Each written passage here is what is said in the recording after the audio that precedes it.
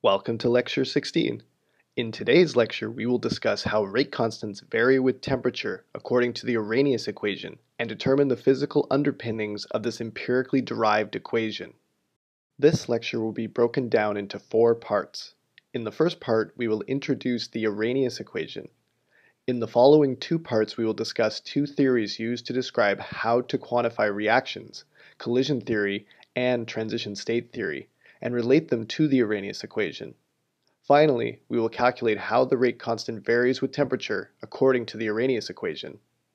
In the 19th century, the Swedish chemist Svante Arrhenius remarked that there was a linear relationship between the natural logarithm of the rate constant of a given reaction and the inverse of its temperature. This relationship is commonly known as the Arrhenius equation, and when written in its more common form, it reads: the rate constant Kf is equal to A times e raised to the power of negative Ea over Rt, where A is a constant of proportionality and Ea is the activation energy. The activation energy is the energy required to overcome a barrier which separates the reactants and the products. It is illustrated in the figure on the right as the hill that the reactants A and B overcome in energy to become products C and D. The physical meaning behind the exponential prefactor A is more nuanced. We will now examine 2 theories, collision theory and transition state theory, and we will find that they produce relationships that are Arrhenius in nature. By doing so, we will start to elucidate the physical meaning behind the terms in the Arrhenius equation. Let's start first with collision theory. Collision theory is based on the premise that molecules must collide with the correct orientation and sufficient energy along their line of approach for a reaction to occur. The figure on the right illustrates the second point. In both images, the particles have a high velocity. However, in image A on top, the component of their velocities that lie along the direction which leads them to collide, or their line of approach, is very small. This means the likelihood of a reaction occurring upon impact is also small. In image B on the bottom, the particle on the left has a very high velocity aligned along the particle's line of approach.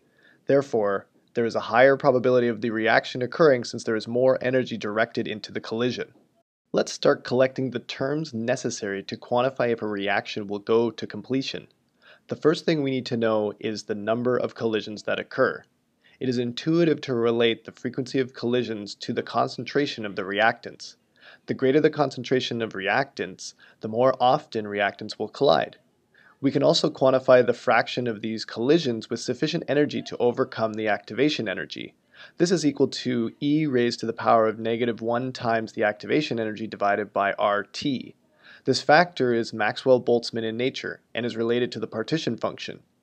The illustration on the bottom right shows 2 Maxwell-Boltzmann distributions, one at 300 Kelvin and the other at 500 Kelvin, with the shaded regions which indicate the fraction of particles that have an energy that are higher than the activation energy.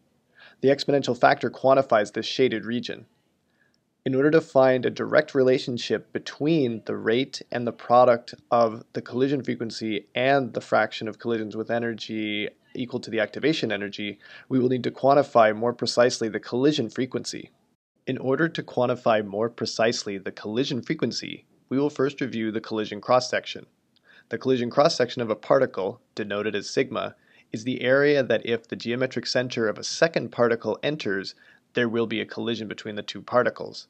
This is illustrated by the yellow circle in the figure on the left. Once the geometric center of the second particle enters the yellow circle, the 2 particles have collided.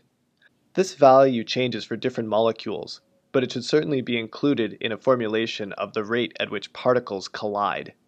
Now that we have an expression of the cross-sectional area that a particle occupies, we can now determine the volume that a given particle occupies over a given time frame. This is illustrated by the cylinder with cross-sectional area sigma, and its length is dependent on the average speed of the particle times a given time interval. Using the kinetic model of gases, we can determine the average velocity of a particle, denoted as v in the angled brackets. The multiplication of this length by sigma gives the volume that a particle occupies. If another particle enters this volume during the specified time interval, then the 2 particles will collide. This is illustrated by the cylinder where any red particle, which are those that have their geometric center inside the cylinder, has an opportunity to collide with the blue particle. Those outside the cylinder, shaded in green, will not collide with the blue particle in the specified time interval. Now, of course, all the particles are moving, and not just the blue one. To account for this, the square root of 2 times the average velocity gives the relative average velocity between the particles. Therefore, the cylinder has a volume of the square root of 2 times the average velocity times delta t times sigma. Let's assume that our reaction involves two particles, particle A and particle B. To determine a collision frequency between A and B, we multiply this collision volume we just determined by the density of particles, denoted as the concentration. Remember that concentrations are simply particles per unit volume, which is a quantification of density. If we divide this by the same time interval, delta t, then we now have the number of collisions per second. The extra value of 1/2 is simply to eliminate double counting of collisions. We can then eliminate the factors of time and substitute in the average velocity from the kinetic model of gases to get sigma times the square root of 2 times the concentration of A times the concentration of B divided by 2, and all this is times the square root of 8 times the Boltzmann constant times the temperature divided by pi times mu. And in this case, mu is the reduced mass, which is equal to the mass of particle A times the mass of particle B divided by the mass of particle A plus the mass of particle B. This expression assumes that every collision will lead to a successful reaction if the particle has sufficient energy. However, this is not the case.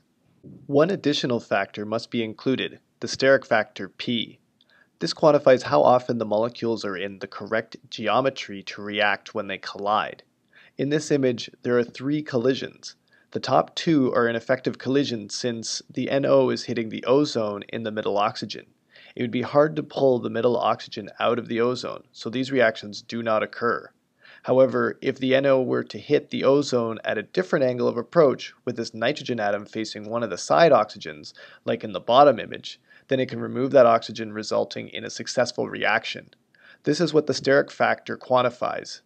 An interesting note is that the value of P is only restricted to be greater than or equal to 0. Since a collision can result in multiple products being formed from the reactants, P can actually be greater than 1.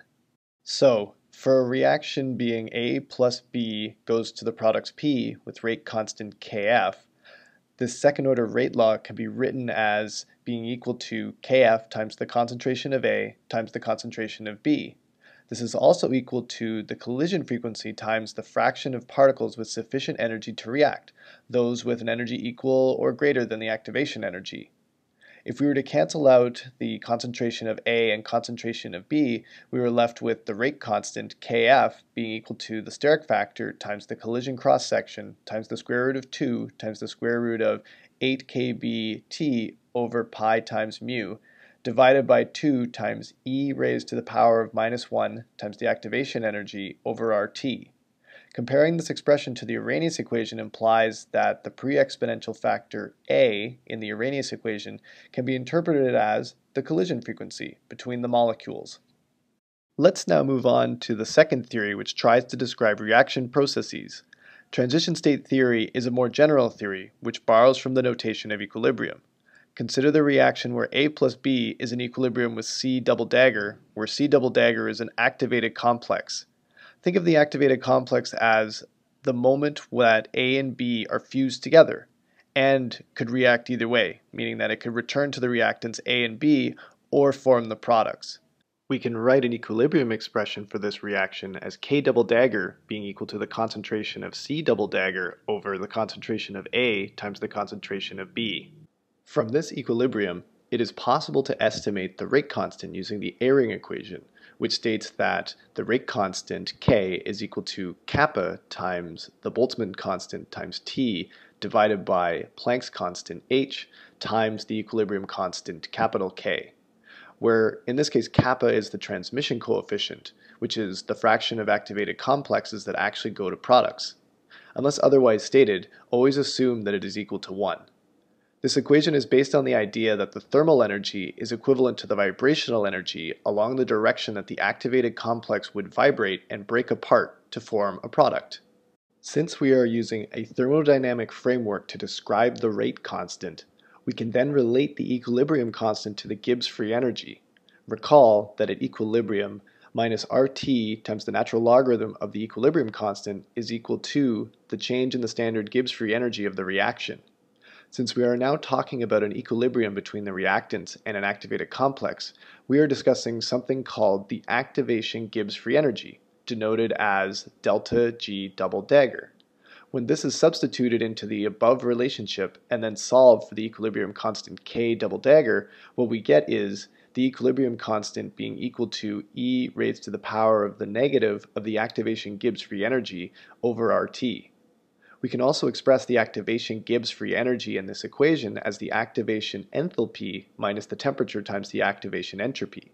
So the Eyring equation can be rewritten as the rate constant K being equal to kappa times the Boltzmann's constant times T divided by Planck's constant times e raised to the power of the activation entropy over R, all times e raised to the power of the negative of the activation enthalpy over RT. This is an interesting result because we again have an Arrhenius relationship, where this time the prefactor A is now related to the thermal energy of the system and the activation entropy. And the activation energy is simply the difference in enthalpy between the reactants and the activated complex. Here are the ways that the rate constant is quantified according to both transition state theory and collision theory. The Arrhenius relationship is also provided below.